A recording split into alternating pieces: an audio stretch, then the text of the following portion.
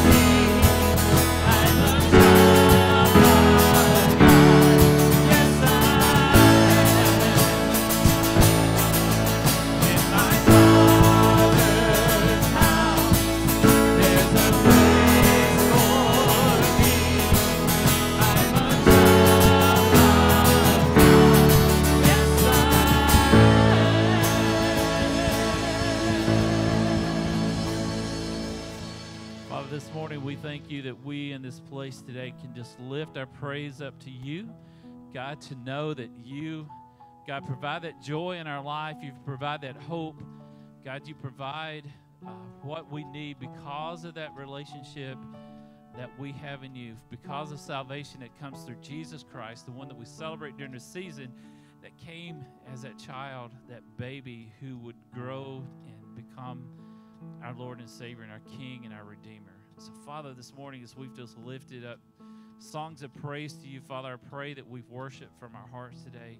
And God, it's truly a heartfelt time of just being in your presence. Holy Spirit, do a work today, we pray.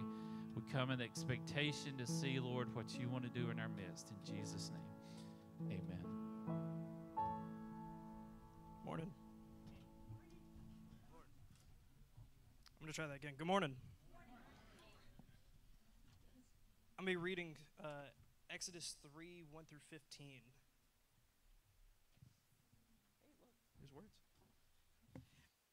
Meanwhile, Moses was shepherding the flock of his father-in-law, Jethro, the priest of Midian. He led the flock to the far side of the wilderness and came to Horeb, the mountain of God.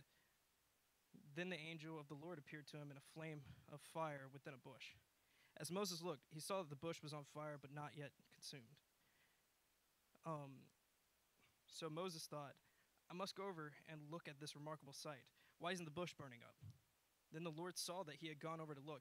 God called out to him from the bush, Moses, Moses. Here I am, he answered. Do not come closer, he said. Remove the sandals from your feet, for the place you are standing is holy ground. Then he continued, I am the God of your father, the God of Abraham, the God of Isaac, and the God of Jacob. Moses hid his face because he was afraid to look at God. Then the Lord said, I have observed the misery of my people in Egypt, and heard them cry out because of their oppressors. I know about their suffering, and I have come down to rescue them from the power of the Egyptians, and to bring them from the land of the oppressors to land of a good and spacious land, a land flowing with milk and honey, the territory of the Canaanites, the Hittites, the Amorites, the Perizzites, the Hivites, and the Jebusites. So the Israelites cried out to help. So because the Israelites cried to help has come to me, and I have seen the ways the Egyptians are oppressing them, therefore go. I am sending you to the Pharaoh so that you may lead my people, the Israelites, out of Egypt. But Moses asked God, who am I that I should go to Pharaoh and that I should bring the Israelites out of Egypt? He answered, I will certainly be with you, and this is the sign to you that I am the one who sent you. When you bring all the people out of Egypt, you will all worship God at this mountain. Then Moses asked God, if I go to the Israelites and say to them, the God of your fathers has sent me to you, and they ask, what is his name? What am I to tell you? God replied to Moses, I am who I am. This is what you are to say to the Israelites. I am has sent me to you. God also said to Moses, say this to the Israelites. The Lord, the God of your fathers, the God of Abraham, the God of Isaac, and the God of Jacob, has sent me to you. This is my name forever. This is how I am to be remembered in every generation. Let's pray. Lord, I want to thank you for today. I want to thank you for this time that we could come together and hear your word preached to us, God, and really just take in what you have for us to learn. Pray that you open our eyes to what you want us to learn from Sage. I pray that you fill Sage's thoughts and mind with what you want him to say. I pray that you guide him through whatever he has planned to teach us. And I pray all these things in your name, Lord. Amen. Amen. Thank you, Evan. I don't know. I think this is yours. Good morning, church. You guys doing all right? Very good. Thank you. I heard a few okays. I hope it's okay. It's Christmas time. So yeah, we're going to be in Exodus 3. So if you have your Bibles, you can go and be there because I'm going to be going all throughout it. I do want to start by saying thank you. First off, Dylan, thank you for giving me this opportunity, for letting me come up here and preach from the pulpit. Bo, where is he? Right there. I have so much to thank you for. Bo's been pouring into me since I was 16 or 17 years old. He has truly displayed Christ to me in a major way, and not enough words can express how thankful I am to you. And church, thank you for considering me as your next youth pastor. I'm so excited. I'm happy to call this church my home, and I'm so grateful to be amongst such awesome people. So Exodus 3. Before we go into this pivotal story, I want to start by looking at some context because it's really important. We're jumping in kind of after a couple chapters of things that have happened in Exodus. So in the case that you're unaware of what's happening in the book of Exodus, we're going to look at what is happening and who we're talking about really quickly, and then I'll go into the text. So what's happening at this time? At the end of the book of Genesis, there's a guy named Joseph. He secured a safe home for the nation of Israel within Egypt because he was good friends with the Pharaoh. And as time passed, Joseph and that Pharaoh also both passed. And there was a new Pharaoh that came about, and this new Pharaoh did not remember Joseph. He didn't remember the old Pharaoh, and he didn't remember anything that they had done for God's people. In fact, the new Pharaoh did not like God's people. So he enslaved them. He enslaved them and started making them build things, and they no longer had rights in Egypt. It got really bad. So that's kind of the time period we're in. Who are we talking about? This is Moses. Moses was born in Israelites in Egypt. He was miraculously adopted by the daughter of Pharaoh. He was raised in a royal house, likely with authority and much training because he was the grandkid of the Pharaoh. And at 40 years old, Moses grew tired of seeing the Israelites being oppressed because the Egyptian slave drivers were rough on the Israelites. And so Moses tries to take a stand. He sees a Hebrew man getting beat by an Egyptian, and so Moses tries to take a stand. He decides to just act and not really think, and he kills this Egyptian. He thinks he gets away with it, doesn't work out. Word spreads that the grandson of the Pharaoh killed an Egyptian, and so Moses' stand fails. And he doesn't stand again against Pharaoh. Pharaoh tries to kill him, and he runs off. He actually runs really far. He runs 300 miles away to Midian, and it's there that he settles down to live a very quiet life, completely different from what he was living. And this is his new quiet life for 40 years until this passage that we're going into, Exodus 3. All of this leads to this passage. And as we look through this passage, what I'm focusing on through this, it's the name of the sermon, which is over there, is God's eternal attributes. The way that God is presenting himself to Moses is really important in this passage. It's very important to Moses and to the nation of Israel. And so as I was studying this, that's something that stuck out to me, that you can see God displaying his attributes to Moses. So we're going to focus on those and talk about them and what they mean for us and what they mean about God.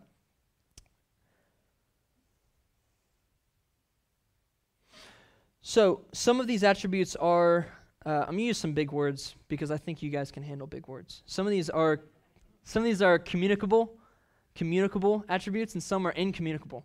So a communicable attribute is something that we as God's people can actually take on and we can display. His incommunicable attributes we cannot display because we're not God. So I'm going to point those out as we go through. So starting with the first few verses, it says, Moses was shepherding the flock of his father-in-law Jethro, the priest of Midian. He led the flock to the far side of the wilderness and came to Horeb, the mountain of God. Then the angel of the Lord appeared to him in a flame of fire within a bush. So the first thing that we see here is that this wasn't just an angel that appeared. This was the angel of the Lord. I believe, and Dylan and I had a conversation about this, and I feel very strongly, the angel of the Lord, especially in this passage, is referring to the pre-incarnate Christ.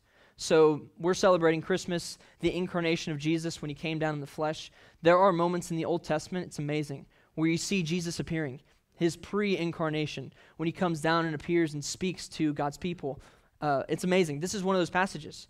So Jesus Christ himself, the creator of the universe, appeared and called Moses a lowly shepherd.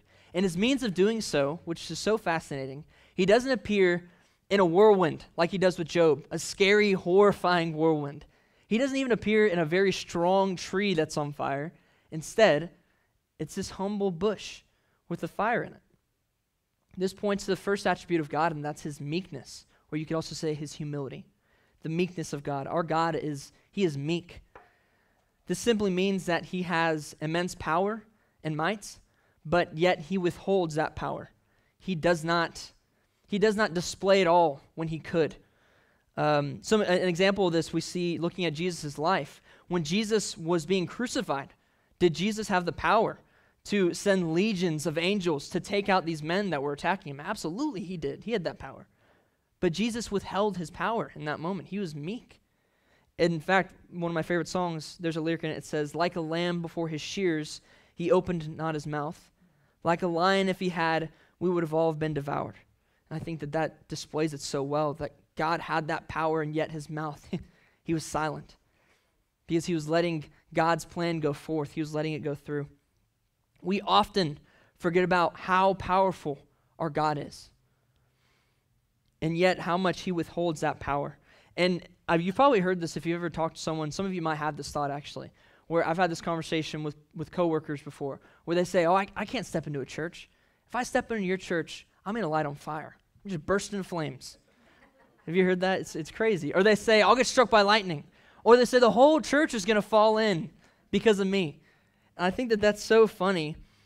But what's also interesting there is that they're missing the very point of the gospel that we base our lives, our church on. It is not that we're all good enough and you're not. That's not the gospel at all. You bursting into flames, you being struck by lightning or a building caving in on you, those are things that we deserve. But not just when we step into church. We deserve those things with every breath that we breathe. And yet, God in his patience and his humility and his meekness, he holds back that power from us. And then in his mercy, he pours his power out onto Jesus and not us. It's amazing. That's the gospel. So Moses sees God appear in this flaming bush. It's setting an example that's going to set up the rest of their relationship as well as the rest of God's relationship with Israel. And that's this truth. This is amazing. That God in his humility and his meekness is willing to stoop down to Moses' level to work in and through him. God is willing to stoop down to man's level, to a coward, to a rebel, to a murderer's level, so that he can work in and through him. The question that I thought of when I was writing this was, did God really need Moses to do this amazing work? Did he need Moses to deliver Israel from Egypt? No, he didn't. Instead, God chooses to take this rebellious, murderous coward who can't even speak well, who has no confidence in himself, to deliver Israel from the clutches of Egypt, from the Pharaoh. And this question goes further. Does God need us to accomplish his will? Does he need? Is it contingent on us? No. God can speak through donkeys and rocks, if need be. And yet, he chooses to work in and through rebellious, murderous, lustful, envious, prideful, foolish people like us. What grace of God, what humility. And this is a meekness that we need to imitate. This is a communicable attribute of God. You actually can be humble. You can be meek like our God is. And we actually see this. Paul writes about this in the book of Philippians in chapter 2, verses 3 through 11. I didn't give them this passage, I don't think. But I'll just read this part real quickly. It's awesome. Do nothing out of selfish ambition or conceit, but in humility consider others as more important than yourselves. Everyone should look out for not only his own interests, but also for the interests of others. Adopt the same attitude as that of Christ Jesus. And then he gives an example of Jesus' humility, who, existing in the form of God, did not consider equality with God as something to be exploited. Instead, he emptied himself by assuming the form of a servant, so from king to servant, taking on the likeness of humanity, not just a servant, but a human servant. He's God. And when he came as man, he humbled himself by becoming obedient to the point of death, even lower. And then even death on a cross, the most humiliating death. And for this reason, we see Jesus humbled. God highly exalted him and gave him the name that is above every name, so that at the name of Jesus, every name will bow in heaven and on earth and under the earth, and every tongue will confess that Jesus Christ is Lord, to the glory of God our Father. That's the example of humility. If you think, well, God's not humble, why should I be humble? That's false, and you've misunderstood who God is. God is so humble that he came down as a man. When he came down to live a dirty life with us on this messed up earth. So the humble Lord Jesus comes before Moses in this meek flaming bush, and Moses approaches it and he's perplexed. He's like, this is weird. It's not being consumed. The bush is still there. The flame's just going. What's keeping this? Leads to our next set of verses 4 through 6. We see God speaks out. God speaks out to Moses. He calls him by name twice, and then he gives him 2 warnings. He says, do not come closer, and then he says, take off your sandals. Both of these warnings are rooted in one danger to Moses, and that's the next attribute of God. The ground in which God's presence is on is holy ground because God himself is holy. To be holy simply means to be set apart, to be perfect. In our culture, we have things we consider holy. We have days we consider holy, set apart days, such as Christmas, even something like Labor Day, where these are just days we don't work. They're set aside. Some of us consider things holy even. There are people who will prize their vehicle, their brand new truck or whatever, higher than anything else. It's a holy, to them it's holy. We all have different things we might consider holy to us. But God, his holiness is much different from that type of holiness. God's holiness is far greater, it's far sharper, it's far hotter than anything we could consider holy on this earth. God is so set apart from this world that he can't even stand the sight of sin. He can't be in the presence of it. He's so holy that when he does come to earth as Jesus Christ and he lives a life with us, he never sins. He doesn't give in to it. Instead, he is so holy that he continues moving forward and he does not give in to the same struggles that we do. It's not that he wasn't tempted, because he was. He was tempted a lot. And yet, his holiness, he's too holy. He's above all of this. In 1 John 1:5, it says, God is light, and there's absolutely no darkness in him. There's absolutely no darkness. God is so holy, in fact, that when he appears before Moses, the very ground in which his presence is on is also now holy. And so much so that if Moses were to keep his sandals on and walk on that ground, it would be an offense against God. It would be disrespectful. It would have been wrong of Moses to do that. And so God's like, no, take your sandals off. This is holy ground. So what does God's holiness have to do with us? Well, it actually has everything to do with us. How will we react to the holiness of God? Well, we can look at Moses for both the reactions. You see the right reaction, the wrong reaction to God's holiness. First, we see it in the passage we're looking at right now, where Moses' reaction to God, stating who he is. I'm the God of your fathers, the God of Abraham, Isaac, and Jacob. It says, Moses hid his face because he was afraid to look at God. Moses had a right view of God's holiness in this moment. He saw God's presence. He heard God's words, and he hid his face, and he submitted to what God said. You know, if Moses took off his sandals because he's smart, I don't know how you could have stood there and not taken off your sandals when God is talking to you and telling you to. But much later in Moses' life, we see the wrong reaction to God's holiness. After many years of leading Israel through the wilderness, once again, after several times, the Israelites complained about wanting water. So they complained to Moses, and Moses, being the mediator there, he hears their complaints, then he goes and he talks to God, and he's like, God, they want water now. And so God says to Moses, this rock right here, I want you to speak to it. Speak to the rock, water will come out. And this is what it says in the book of Numbers, what happened. Moses and Aaron summoned the assembly in front of the rock. And Moses said to them, listen, you rebels, must we bring water out of this rock for you? And then Moses raised his hand with the staff, and he struck the rock twice with his staff, so that abundant water gushed out, and the community and their livestock drank. But the Lord said to Moses and Aaron, because you did not trust me to demonstrate my holiness in the sight of the Israelites, you will not bring this assembly into the land that I have given them.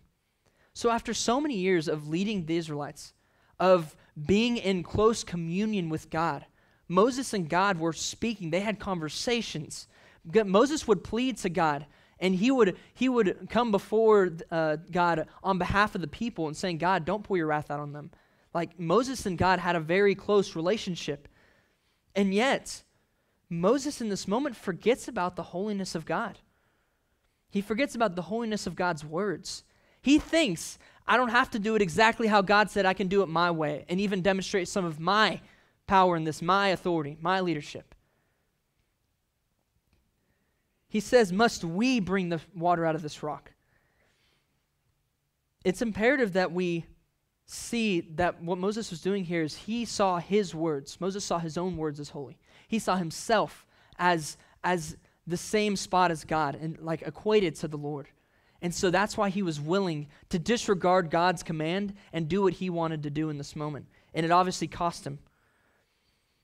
We have to be reminding ourselves of the holiness of God and holding to it daily. The biggest mistake you can make is believing that your word is as holy as God's word. Or, for that matter, not just your word, but any man's word on this earth. People listen to influencers or people on the news or politicians, and they believe their words to be holy, and they're not holy. They're not God. They're not set in stone. We have to remember, we're not God. And we must be submitting to God's word daily because God and his word are holy. And this is the next thing, holiness of God is actually communicable. This is an attribute you can take on. First in position, when you come to know the Lord and he dwells within you, you become holy in the sight of God. It's beautiful. You don't deserve that, but yet you are looked at by God and seen as a holy person because of Jesus' work. But still in practice, we have to practice holiness, okay? Sometimes we mess up at that. We still have to fight daily to practice the holiness in our thoughts, words, and actions, but nonetheless, we can display holiness, and you can be holy. So next section is verses 7 through 9. We see God says something very hopeful to Moses, something really amazing. He says, I have observed the misery of my people. I know about their sufferings. See, Israel, despite being called God's people, Israel had been enslaved to Egypt for hundreds of years. And you have to think that while generations have died off during this time, some of them were beginning to think, maybe thought a lot, does God care about us? Is God aware of what's happening to us? I would think that maybe even Moses was, and perhaps that's why Moses wanted to act so much in that moment when he killed that Egyptian. Does God even care or know about our suffering? Well, here we see that God says he is not only aware of their suffering, but he has a plan to come down and rescue them. This displays the next attribute of God, and that is the sovereignty of God. This is an incommunicable attribute. You cannot be sovereign. We can't be God. We can't be in control of everything. And if you ever think that you are in control of everything, God will humble you quickly. Sovereign, I'll tell you a funny story with sovereign. Des and I we've been leading the 4 to 7-year-old class for the children. And in the last the last lesson, at the beginning of it, we'd have to ask the same 4 questions every time. The repetition to kind of help the children understand what they're learning and reading. And the first question was, what word means that God is in control of everything? The word was sovereign. And we would tell the kids that, and then the next week, they'd be like, and we'd say, it starts with an S. And I'll give Fletcher a lot of credit, because Fletcher would always get so close. Salvation! He'd always say salvation every time. And we're like, so close, Fletcher, so close. And we're like, you're like right there. And then he goes, Jesus. And I'm like, okay, we lost him. we lost you at that point. And then as soon as we went sovereign, and then they would get it. They would get it after that. So sovereign, it means that God is in control of everything. Our God has not set life in motion and watched it spin out of control, not knowing what to do. Kind of like, I'm trying to think of an example there. I think of a giant snowball. I don't know why. When they roll up a big snowball, if you push it down a hill, or you push anything down a hill, you ever seen someone push a skateboard down a hill? Yeah, that's out of control. Like wherever that goes, it's going. You can't stop it unless you run down there, but it's too far. That's not how God created us. That's not how he created life.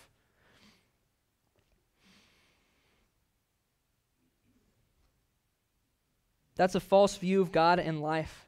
Instead, God created everything, and he gave man the choice to follow him or to not follow him. He gave man the choice to choose God or choose himself. And in the story of Adam and Eve chose themselves. In doing this, all of creation has been cursed, and all of the children of Adam and Eve, humans, us, bear that bend towards sin. We bear that sin nature now because of our first father and mother, Adam and Eve. And because of this, there is immense suffering in the world. You don't even have to turn on the news to know. And there's suffering even amongst God's people. we have to remember, we have to look up in the midst of this world with tons of suffering and remember who our God is, that God is completely in control of all of it. This doesn't mean that he is causing these bad things to happen to his people in a maniacal way like an evil tyrant might. Instead, God allows bad things to happen he allows bad things to happen to us to use for our good and for his glory. That's amazing. It's an amazing thing that God does. You see it all throughout Scripture, and you see it today, that God is over and over taking disgusting, sad, horrible stories, and he brings something beautiful. He brings life out of it. To bring it to Israel, God was not unaware of their suffering. He knew exactly what was happening to his people and how the Egyptians were oppressing them. But yet, God did not act until the right time. Now you might wonder, Sage, how can I know if it's the right time? How can I know if something happened at the right time? Well, you can know because that's when it happened. I know that seems kind of confusing. But for example, how can we know that God was coming to rescue Israel hundreds of years later into their slavery? How can we know that this was the right time for God to come? Well, that's when it happened. So God knows more than we do. And we have to trust his timing because his timing is perfect. God is totally sovereign, and this is so important. You can't forget about this part of it. God is totally sovereign, and God is also totally good. So we can trust that with our sovereign and good God, that everything will happen when it should, even if, from our finite perspective, the timing seems poor. Now, I want to emphasize that this is not a deistic sovereignty where people say this. They would say that I believe there's a God and that he is over the world, but he's not in it. He's not involved. He doesn't really care about us. And I want to say that's not true at all, especially in this passage we see that not to be true. God is extremely involved in this world and his creation and his people. He said to Moses, I have come down to rescue them from the power of the Egyptians and bring them from that land to a good and spacious land, a land flowing with milk and honey. God himself, the sovereign creator of the universe, chose to step into our world in order to rescue his people, and not only just rescue them and throw them in the wilderness and look, you're not enslaved anymore, good luck. He continues to guide them to the promised land. And did God go through with this? Because right now he's just talking. Well, God sent many plagues to Egypt to convince Pharaoh to let his people go. God parted the Red Sea in order to completely deliver Israel from Egypt's clutches. God led Israel through the wilderness, a cloud by day, a fire by night. God gave them the sacrificial system for temporary atonement of their sins. God gave them the law to shape them into a real nation. God brought them into the promised land and gave them victory over the people in that land. God was involved the entire time of this story, and he had a plan to rescue Israel, but they had to trust that God was going to follow through. To bring this to us, many people here, I'm sure, are suffering through a tough season, or maybe a tough year, or maybe a tough several years. And truthfully, if you aren't suffering now, there's likely suffering to come. It's a reality of life. And when we see our suffering and we focus heavily on it and our oppressions and our struggles, we tend to forget the sovereignty and goodness of God. We become self-obsessed, and we only care that we are having a hard time, and so we don't trust God. In fact, sometimes we could come to resent him. I want to encourage you, do not resent God. Do not forget about his goodness. Do not forget about his sovereignty, no matter the situation. No one is more there for you than he is in every season. Just because you can't see it, it doesn't mean it's not true. And in these seasons, we have to trust him more than ever. So remember the promises of God, and trust him to follow through with them. Trust him based off the truth of his word. All right, so verses 10 through 12, God calls Moses to be the one to lead the Israelites out of Egypt. This is a very high calling for Moses that's very weighty. Because if you think about where Moses is at, Moses has a quiet life. He's a shepherd. He's got a wife, and he's working for his father-in-law. Things are good. He's not disturbed by anyone. It's great. God shows up and says, I want you to lead like millions of people through a wilderness and do a promised land. That is not an easy life. It is not a quiet life. Moses heard more complaining then than he ever would. It's probably a very dangerous very hectic and frustrating life. And so we see in verse 11, Moses shows a lack of confidence. This is actually going to be very common. If you've ever read the book of Exodus, Moses over and over again, I think it's like 6 or 7 times, he says to God, I can't do this. I can't. Are you sure me? I can't talk well. Over and over and over. He's always throwing excuses at God. And God, the issue is that the reason why it's a problem that Moses is putting or is losing that confidence is that he is placing all the pressure of things working out as they should on himself. He fears that because he can't talk well, because he doesn't think he's very great as a person, that God's plan can't go forth. But that's not true. We just talked about the sovereignty of God and how God is in control and will work all things for our good and his glory. And if that's true, can we really devastate God's plans? No, we can't. God's plan is going to go forth. And Moses thinks he can, but he can't. And it is in God's response to Moses' weakness where we see the 4th attribute of God in this passage, and that's the kindness of God. In response to Moses doubting himself, God does not say, whatever, Moses, never mind, I'll go find someone else. God doesn't just come down and say, I'll do this myself. Moses, go back to being a shepherd. Instead, he reassures Moses. He says, I will certainly be with you. In God's kindness, we also see more humility and we see more patience. That God is willing to slow down for Moses so that Moses would feel confidence in God. Why should God, the God of the universe, have to stoop down to reassure a cowardly man? He shouldn't. But in God's kindness to his creation, he does. In fact, later when Moses doubts himself again, God does even more. Moses tells God that he can't speak well, and this is what happens in Exodus 4 in the next chapter. The Lord said to him, who placed the mouth on humans? Who makes a person mute or deaf, seeing or blind? Is it not I, the Lord? Now go, I will help you speak, and I will teach you what to say. And Moses, in his last-ditch effort to escape this, he says, please, Lord, send someone else. Then the Lord's anger burned against Moses, and he said, isn't Aaron the Levite your brother? I know that he can speak well, and also he is on his way now to meet you. He will rejoice when he sees you. You will speak with him and tell him what to say. I will help both you and him, to speak, and will teach you both what to do.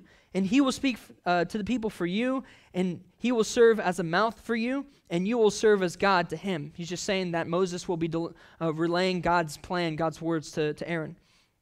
And then he says, take this staff in your hand and you'll perform the signs with it. So we see God's sovereignty and his kindness intersecting in this right here. Because God had already sent Moses' brother.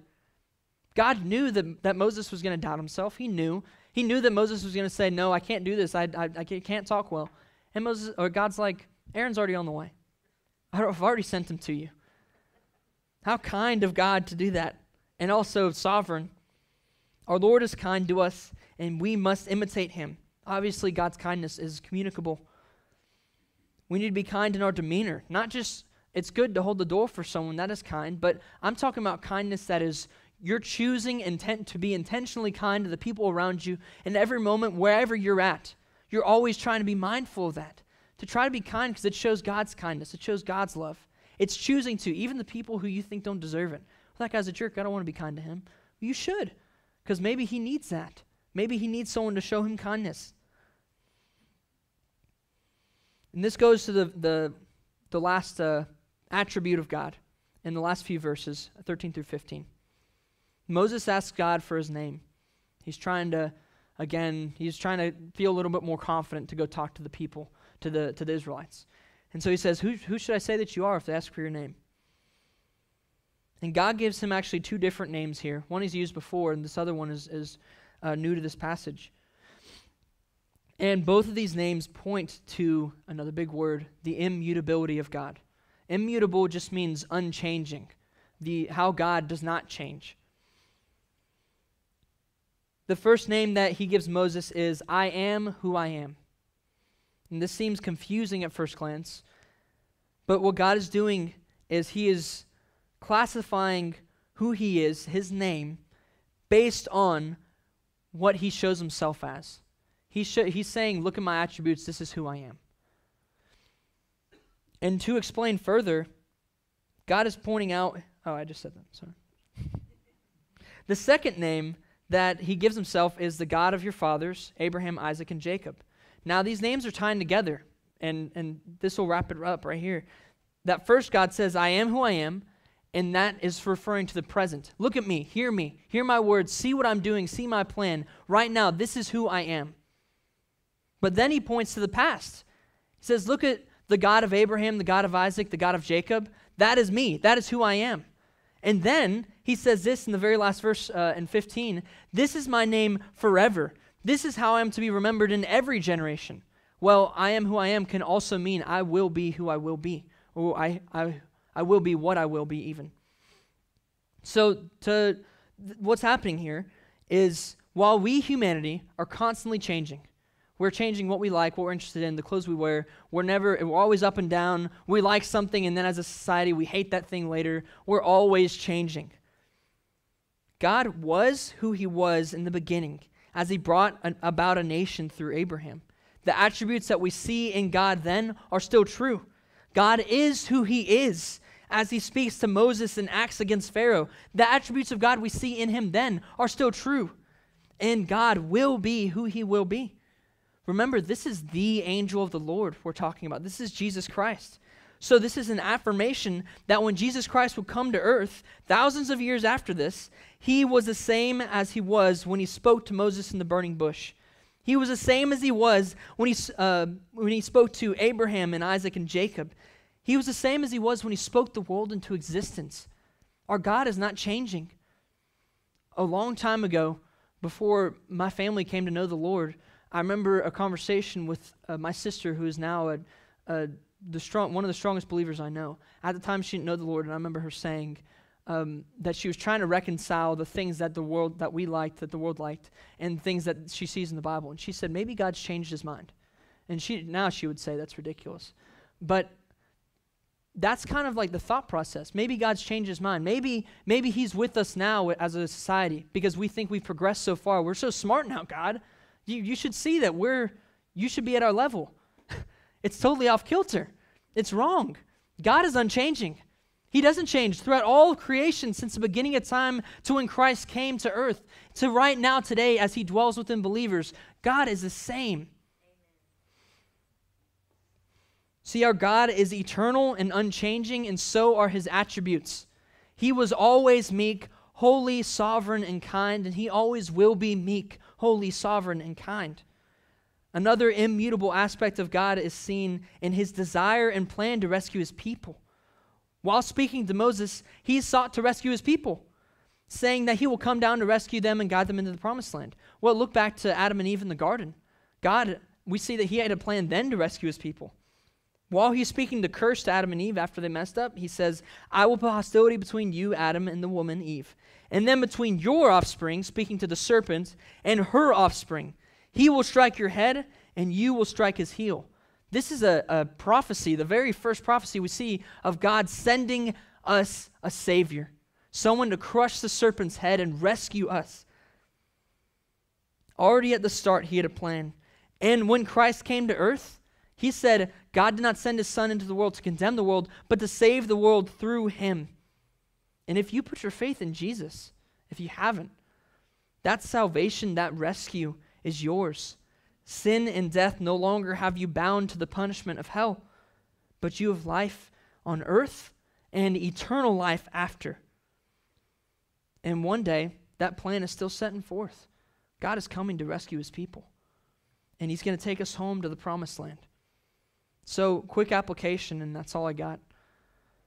Imitate God's communicable attributes, his meekness, his holiness, his kindness.